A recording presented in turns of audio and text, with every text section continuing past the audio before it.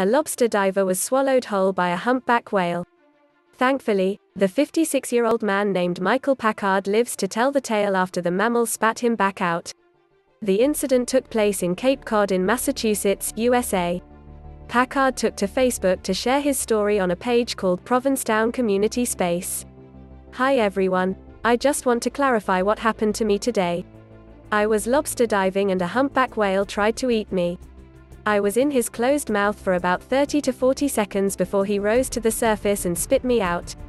I am very bruised up but have no broken bones. I want to thank the Provincetown Rescue Squad for their caring and help," his Facebook post reads. Humpback whale swallowed lobster diver Michael Packard before spitting him out. Facebook, Michael Packard, "All of a sudden, I felt this huge shove and the next thing I knew it was completely black," Packard told Cape Cod Times after being released from Cape Cod Hospital in Hyannis, where he was treated for the injuries he suffered. "I could sense I was moving, and I could feel the whale squeezing with the muscles in his mouth," he added.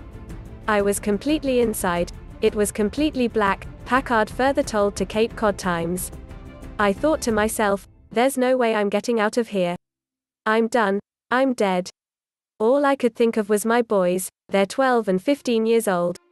While inside the whale, he began struggling and after some time the whale started shaking its head before spitting him out, reports Cape Cod Times. He was inside the whale for about 40 seconds.